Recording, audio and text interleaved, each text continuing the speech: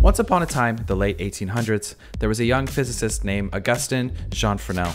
He was fascinated by the properties of light and lenses and spent much of his time conducting experiments in his laboratory. One day, Fresnel had a breakthrough. He discovered that by reducing the thickness of a lens and creating ridges on its surface, he could still bend light effectively and produce a clear image. This design, which he called the Fresnel lens, was significantly lighter and thinner than traditional lenses, making it ideal for various applications. Before Fresnel lenses existed, lighthouses utilized large, heavy, bulky lenses that were very inefficient. Fresnel's lens was lighter and more compact, allowing lighthouses to project a bright, concentrated beam of light over a greater distance. This made it possible for ships to navigate safely at night and during inclement weather, reducing the number of shipwrecks and saving many lives. It's estimated that Fresnel's invention helped save millions of ships at sea over several centuries. This bending of light was called the Fresnel effect, and it has much further reaching implications than just lighthouses. But to understand why this effect is so significant in game design, we first need to understand how it works. I'll keep this simple. The key is the angle of incidence. The angle of incidence is the angle between your line of sight and the surface of the object you are looking at. The principle of the Fresnel effect is simple. Steep angle equals weak reflection, shallow angle equals strong reflection. When light hits a boundary between two materials, it can either reflect off the surface or bend and enter the second material. The Fresnel equations help determine how much light will do each. For example, if you look straight down at a body of water, most of the light from the sun will go into the water, but if you look at the water from any angle, more light will reflect into the air because the angle has changed. Steep angle, weak reflection, shallow angle, strong reflection. Got it? But what exactly does this have to do with video games?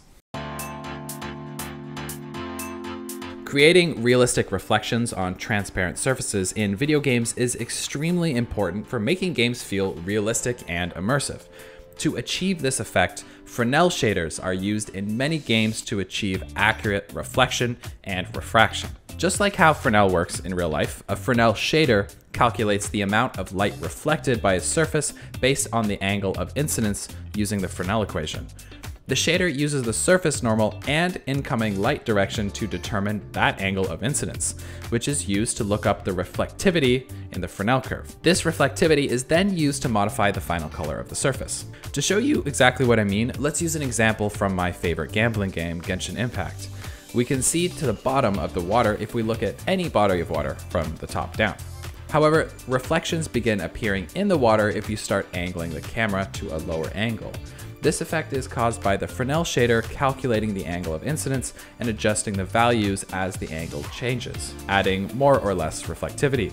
On curved surfaces, the angle of incidence gets steeper towards the edges of the form. This is especially useful for glass materials, where parts of the mesh directly facing the camera are fully transparent while the edges are more reflective. But as longtime viewers of Stylized Station know, game artists can get way more creative than that. Fresnel has become a crucial tool for video game developers looking to add visual impact to their unique effects and attacks. This is especially true for games that feature magic-based attacks.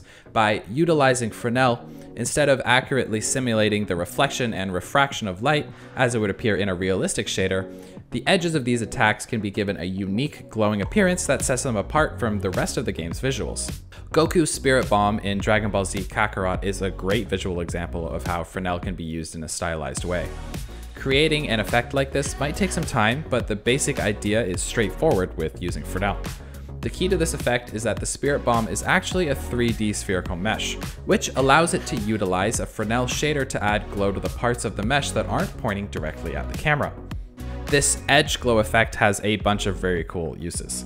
Overwatch is an excellent example of a game that utilizes a lot of Fresnel effects in their VFX. Zarya's bubble shield ability, Winston's deployable shield, Diva's self-destruct ultimate, and even Hanzo's dragon all use Fresnel to add glow to the edges of its VFX to help it stand out in a game where there are a million things going on at once on the screen. The Fresnel effect can also be used in stylized games to create a silhouette around a character to make it stand out visually. For example, in The Legend of Zelda: Breath of the Wild, Link has a distinctive Fresnel outline that emphasizes the contours of his body. This makes him stand out against the background and helps illuminate the character in darker environments. To add clarity to characters in Valorant, the game artists added extra lighting on the grazing angles of the character, which are the angles facing away from you, to create a silhouette effect. This light is colored and styled differently for allies and enemies. Enemies have a red Fresnel outline, and allies have a neutral blue Fresnel outline. In addition to being applied to characters in video games, this edge highlight effect can also be used in creating landscape materials to add depth and definition to terrain features such as mountains and ridges. This helps to separate the foreground and the background, making it easier for the player to navigate and understand the environment. I first encountered this effect in stylized video games such as Genshin Impact and Breath of the Wild, where I noticed that when the sun shone over the landscape at specific angles, the edges of the landscape would pop out. Many people don't notice this, so I thought it was a pretty interesting thing to include. I'd say hop into the game and check it out yourself. I'm sure many other games use this landscape technology as well. So yeah, Fresnel is pretty cool.